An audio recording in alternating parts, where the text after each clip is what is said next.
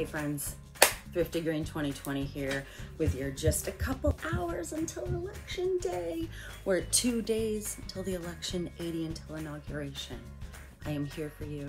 If you're new to my channel, please subscribe. If you're new to this medium, I don't know if you're watching on Facebook. I don't really know how all of this works. I'm 40 years old.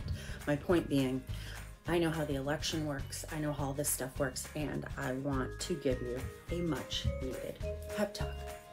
And I know what you're gonna say. You're gonna say, I don't need a pep talk. I just need to like sit in the corner and like eat my fingernails and, you know, look at Hoda's, you know, Halloween costume, whatever. It's not gonna help. Doom scrolling is not gonna help. Following any kind of negativity right now is not going to help. Here's what's gonna happen. I'm gonna tell you right now. I'm gonna count you down from the moment the polls close. We're gonna start there. The moment the polls close, you're gonna breathe a sigh of relief, okay? Our job is done.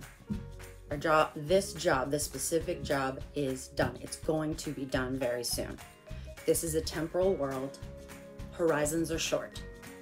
All I'm asking for you is another 48 hours, right? And if you don't have it now, take a deep breath and watch something funny, okay?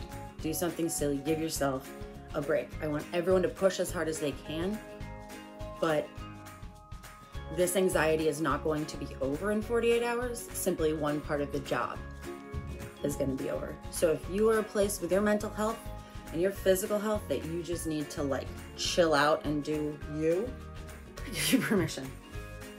With that said, we're about to come into the most fun part of the campaign, all right? I'm totally serious. This is when the rubber hits the road. This is when like democracy really happens. This is where I've made lifelong friendships and truly actually helped change the world, okay? Like truly. And finally, I've been able to document some of it. You're gonna see people rise to the occasion. You're gonna see awesome, inspiring things if you look in the right way, okay?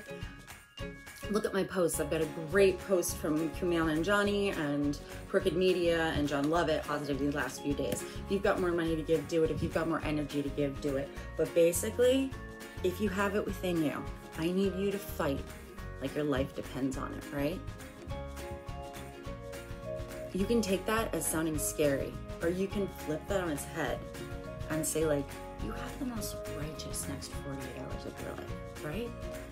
If you want to hold up a sign that says, please vote, you know, naked, I'm not judging you if that works, right?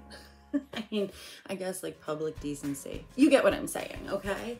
Like, this is the time where you can go knock on all your neighbor's door, socially distance with a mask and say, hey, do you literally need to ride to the polls? Are you okay? Did you hand in your ballot? What's going on? How are you, right? Anything that you've been scared to express or do, these are your final hours, so just do it. Apologies on November 4th. Thank you very much when we're counting the votes, right? So just enjoy this time. Balls to the wall, as they say, all right? Knowing what's gonna happen when the polls close and that part of our job is enough. Just knowing that is not gonna be enough for some of you, all right? Some people need big picture and then go down to small. Some people need small picture going up to big. So I started small. I started the next 48 hours, all right? I'm not joking. We got 80, all right? Let's say we win in 2 days. Let's say we elect Jamala. We're not gonna breathe the sigh of relief that we have every other election, at least of my lifetime, that there'll be a transfer of power that will be peaceful. I know that stress sits on you, but I also know all the amazing things that brilliant, smart people are doing that are making sure that that doesn't happen. Like, we are in such better hands than the forces that oppose democracy. Truly, like, if somebody wanted to take over the country, a smarter person would have done it. Like, it's gonna be okay. I don't mean not to be cautious, and I'm so hopeful for nonviolence, and I don't mean to make light if there is any, but I believe that's within our control, okay? We just need to kind of stay in our homes, wear our masks, socially distance, and give love to the world. Love, forgiveness, understanding, and no judgment. If the person behind you at the grocery store screams at you, I want you to put love right back to that person and go, hey, I get it. I know you're having a bad day because nobody in this country is having a good day for a while, okay? You're going to learn forgiveness. You're going to focus on that. I am going to distract you for 80 days. How am I going to do that? First of all, I provide comfort, okay, in the form of comedy. Believe it or not, I was recently featured on a celebrities podcast. Hi, Arden, Katie, Tana, Rob. Amazing.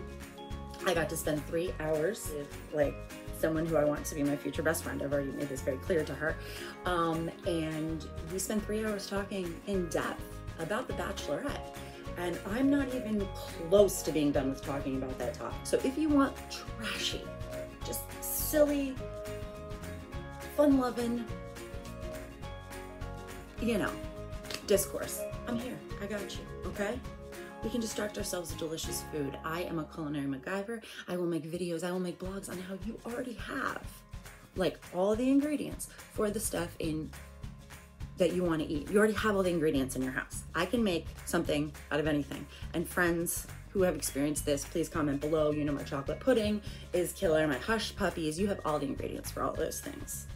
We're gonna talk about how to just take care of our senses and our mental health right now, right? You're stuck at home. Many of you are stuck at home. Pretty much, I hope you're stuck at home, right? Because you're social distancing and you're on lockdown somewhere in this country or this world, right? How can you make lighting better? It makes you feel better. How can you set healthy boundaries with your family when they're all up in your business? I have tactics, I have strategies, I have a blog. I'm introducing my blog. I wanted it to be perfect. It's really not, but the writing's damn good, I think.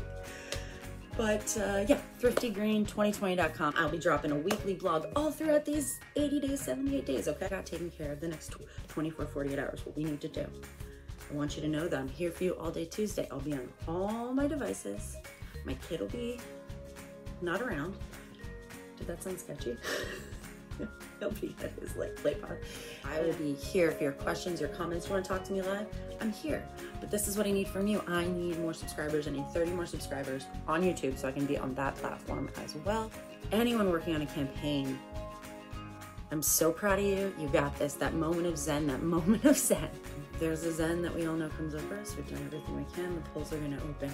And this machine that you built, this beautiful community machine, takes over and you watch it. And you watch the numbers come in and you're scared and you're excited and you're hopeful. And that feeling in your stomach, folks, if you haven't felt it before, welcome to what it feels like right before you change the world. I know some of you are gonna say I'm overconfident, but it doesn't matter. We got 48 hours. Feel confident. Let's do this. Love to you all. I'm here if you need me. Tell me what you need. I've got lots of pictures and videos of cute kids. Happy election day. Take care of yourselves. Safety, health to you all.